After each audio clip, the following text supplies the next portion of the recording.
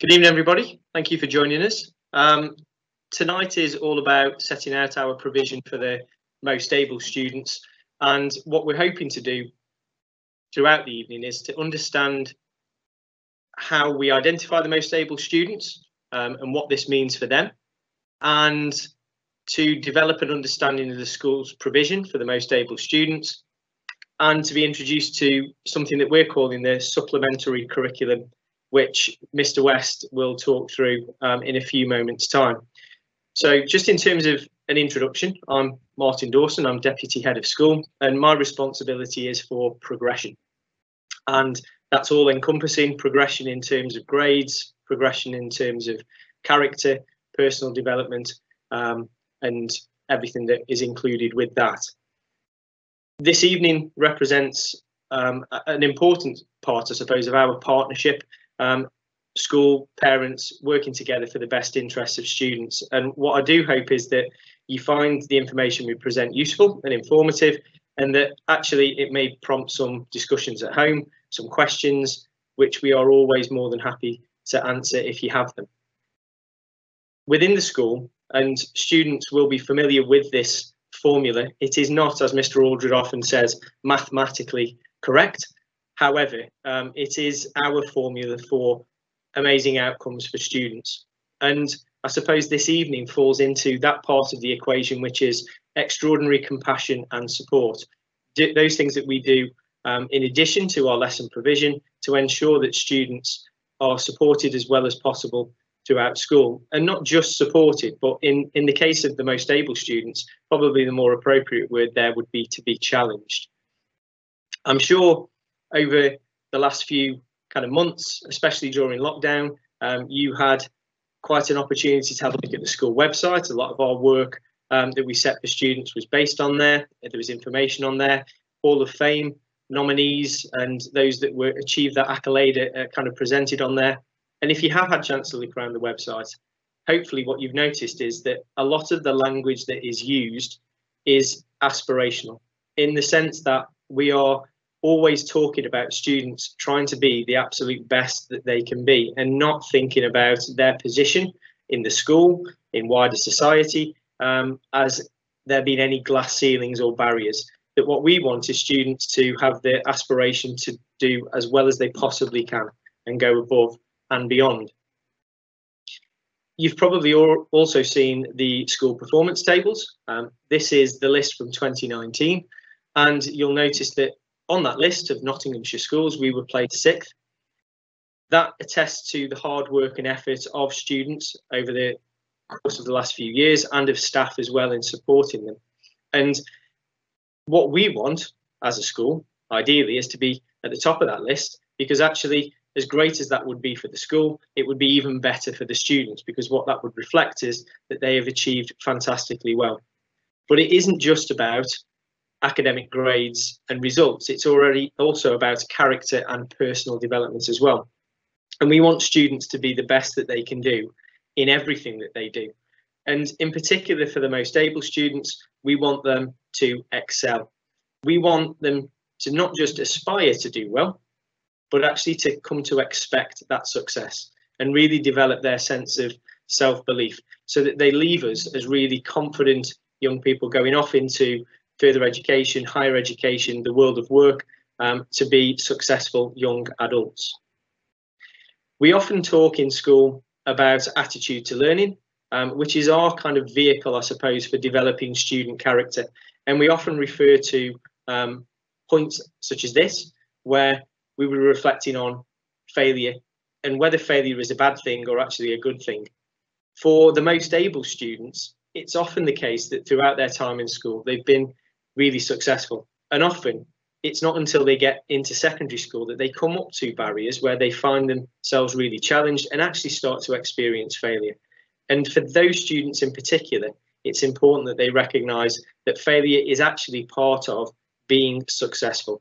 And part of our support for the most able students is about that character development, to ensure that, in truth, when they leave us, they recognise that being successful isn't just about school.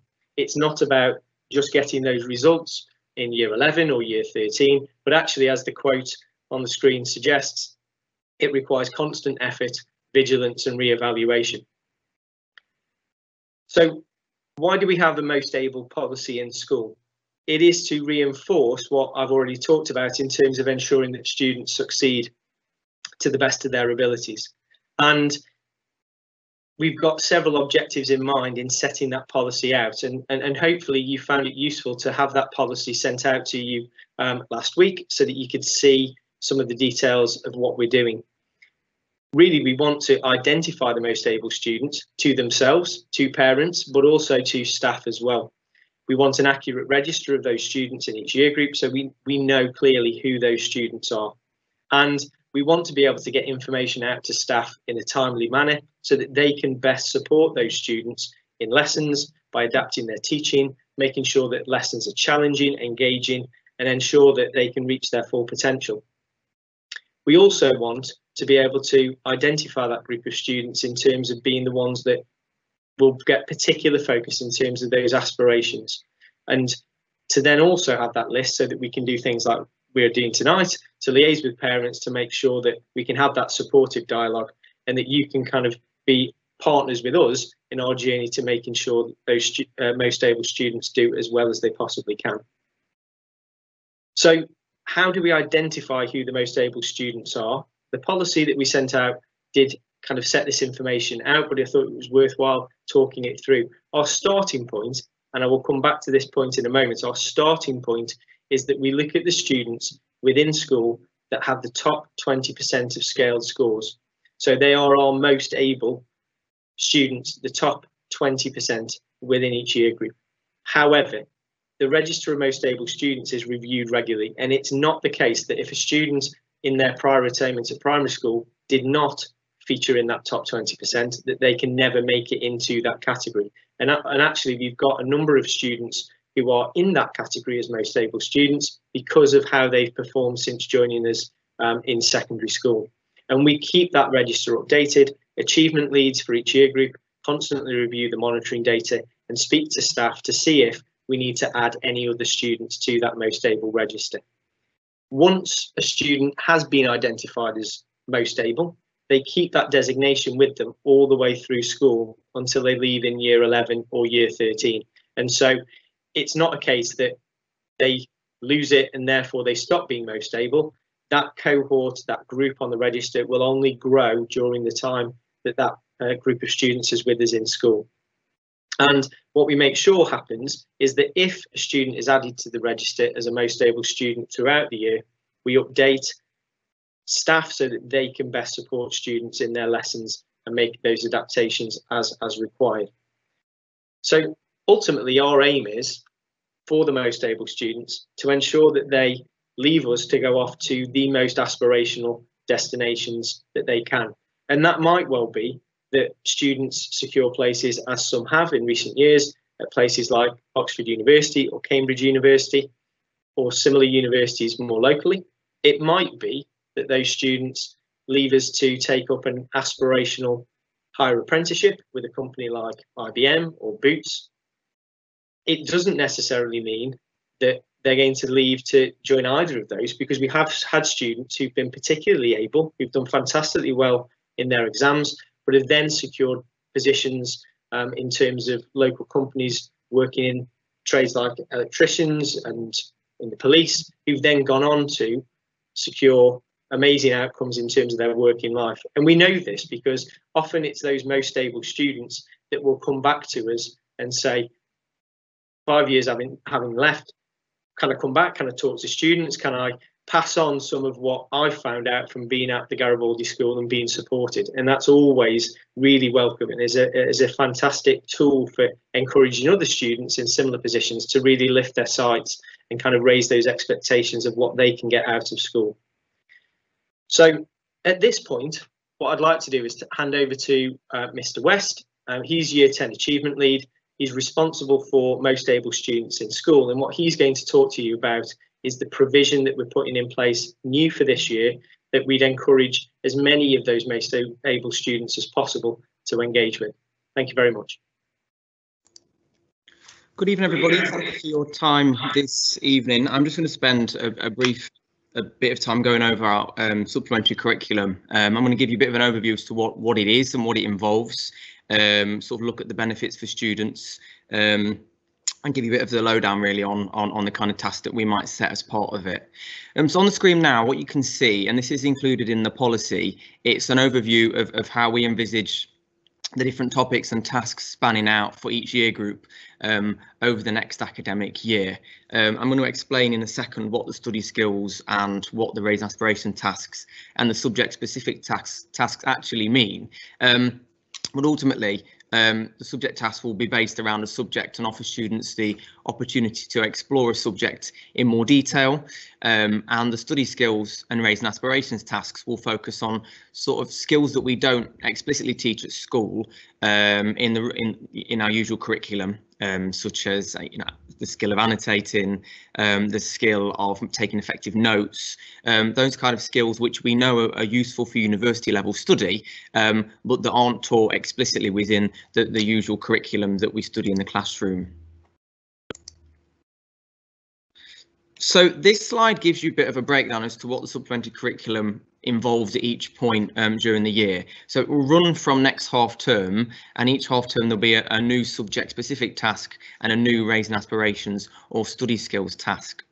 Now the subject specific tasks are quite exciting for us as staff, because what it means is that we're able to take an aspect of our subject that we really enjoyed and were interested in at our university level study, and we're able to sort of drop it down to the lower years of the school and give them a bit of a flavour for what it's like to study our subjects at university. So as a bit of an idea, the English task, which is the first subject specific task to come up in half term 2 in November, that deals with the idea of English as a global language, which is something that I studied and focused on in my work at university. So they are skills and they are topics that are pitched at a high level that we're then able to sort of reduce down, but keep the content largely the same, to give students and most able students at the school a flavour for what it's like to study a subject in more detail.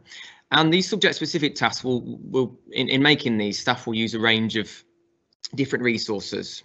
These might be videos, these might be TED Talks or speeches, journal articles, textbooks or guides, research materials and publications.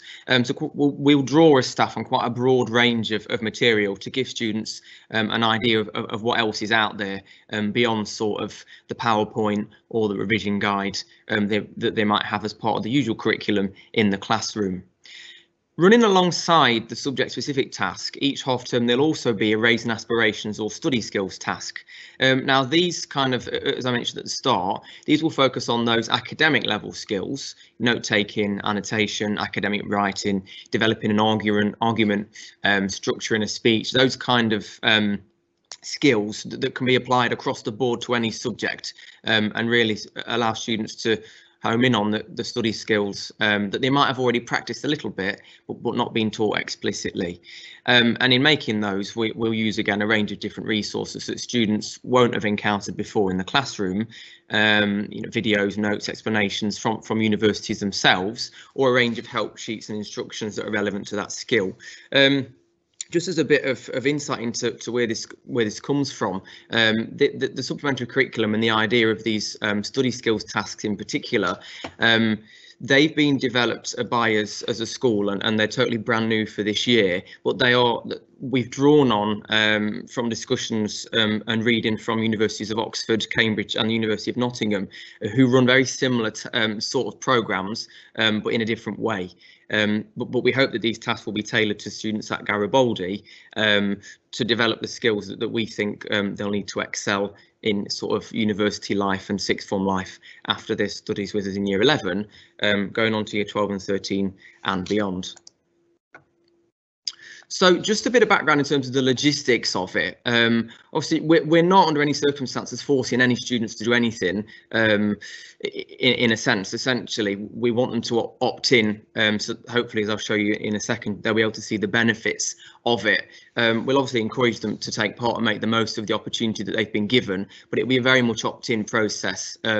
Ultimately, the amount of time that's gone into this from our school perspective, we want students to be able to invest time in it as well to make it a success. What we don't want is students opting in and after a week saying, or not doing the work. So I want to kind of make it really clear, and I'll meet with students next week in year 10. The achievement leads will meet with students in other years just to make them aware that it is a commitment, and we expect, if we expect to put the time in and make the tasks available, we also expect the work to be done as well. As I explained before, there's one subject specific task and one raising aspirations or study skills task for each half term. Half term 2 starts with English. We first of all move through the core subjects of English, maths and science, and then towards the end of this academic year, students will get a more broad range of subjects that they can choose from, which will be based around option subjects, and they'll have a chance to sort of dip in and out of subjects that they might have a personal interest in. We're running the supplementary curriculum entirely online, and we want to capitalise really on the Microsoft Teams knowledge that students have. So they'll be once they've opted in, if they choose to opt in, this will be due to go live for students on the 2nd of November, the first day back after the half-term break. They'll be added to a team on Microsoft Teams where they can view the tasks straight away and start working on them. And it'll be very much the students have got the 6 weeks of the half-term, that block of time to work their way through the tasks and complete them, and then submit them at the end. Okay, we might check in with them halfway through, but I think a key driver behind this and a key part of the character development is putting the onus on students to manage their time effectively, and to use their self-motivation to complete the tasks in their own allotted time.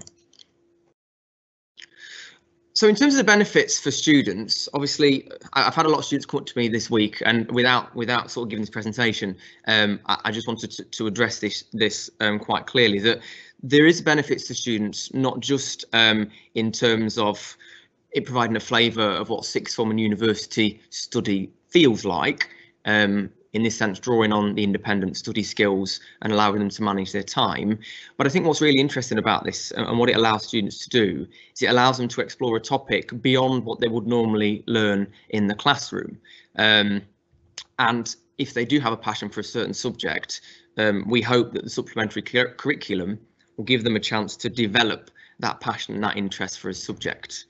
Obviously, the third bullet point touches on the ATL character traits. So obviously, as a school, we want students to develop, you know, as completely as we can in terms of the character development as well. And I think the supplementary curriculum offers a chance for students to practice and own all of the character traits from the ATL criteria. I've mentioned resilience there and willingness to learn, but ultimately it draws and encourages them to display self-motivation and be determined and so on when they're doing these kind of tasks. In terms of feedback, we're going to run this at the start in terms of for the aspirations tasks and the study skills tasks. We're asking students to peer up towards the end of the half term so we can peer assess these, and then the feedback will be quality assured by the responsible teacher. I'll get onto that in a second. I've kind of included a screenshot of the feedback table on the screen for you now, so you can see. And what's interesting to note is that this success criteria, this is something that we've developed in partnership with universities. So we know that this success criteria draws on those kind of skills and those kind of competencies that we know university level study draws on, and they go from understanding, communication, structure, and evidence. So whilst they're all important skills for GCSE and A-level study as well, they're kind of the skills that universities look for in terms of awarding for success and identifying students that are able to show these skills in their work. In terms of the subject-specific tasks, so if I use the one for English, which will be starting for half term 2 as the example, again, they're the same kind of skills and competencies on the left-hand side here, but we are grading those, the teacher responsible for the supplementary curriculum in the subject will grade those themselves, and they'll grade them based on university level criteria. So if you notice along the top, you've got first, 2-1, 2-2 and third. And those are the grading criteria that universities use when awarding degrees. So essentially, we're setting students up to aim as high as they can, developing skills and competencies that we know will set them up for success in life, but also we're grading it and we're demanding that students work at a level. It's not going to be entirely commensurate with university level study, but it will be higher than sort of the expected standard at that point in time for their year group. In terms of what happens now, next week achievement leads for the appropriate year group will meet with students to go through the supplementary curriculum in terms of Microsoft Teams side of it, and just to show them how it works. And that, all being well, will run on Monday, Tuesday and Wednesday next week, and students will be made aware of when that will happen. And then students will be asked on the Thursday by their mentors whether they would like to opt in or not to the supplementary curriculum programme. And from that point onwards, we can start making the sort of logistical task with regards to setting them up to go on Teams. That brings us to the end of this live event, and thank you for attending this evening. We've included emails on there of myself, which is bwest@garibaldischool.co.uk. Mr. Dawson's email is on there as well, and the office email at the bottom. If you do have any questions, please do get in touch with us. We're more than happy to address those and answer those for you. A recording of tonight's event will be uploaded onto the YouTube channel, and we'll also add a link to the website as well for anybody that couldn't make it, or if you wanted to check back in the video just to clarify anything that we've said. Thank you.